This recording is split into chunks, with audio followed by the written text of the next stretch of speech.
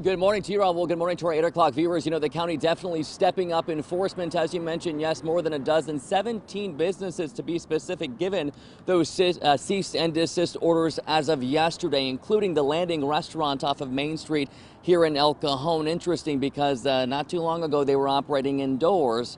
Now you see they're operating outdoors, setting up tents about 2 hours ago. Let's get you to this list right here, giving you a perspective on these businesses, because the orders issued do include fitness facilities, places of worship, restaurants, also bars. So non-essential businesses were required to stop indoor operations beginning Saturday after the county fell into the purple tier. In fact, California now a sea of purple, with 41 counties in the most restrictive tier. Staff posting the cease and desist orders on the county website yesterday evening after county leaders urged San Diegans to help stop the spread of the virus.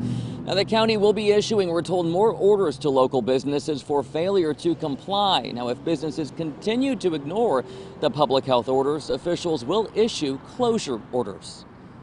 You know, you can certainly look to states all over the country that are contemplating much more draconian actions than what we're doing here.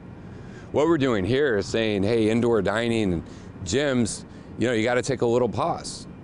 There are certainly places that are looking at much more drastic things, and that's what we're trying to avoid. And if we can turn the corner and we can slow the spread, then hopefully we can avoid being in a situation where we have to do more, because none of us want to do that. Yeah, back out live here in El Cajon. Remember, too, you can report anonymously businesses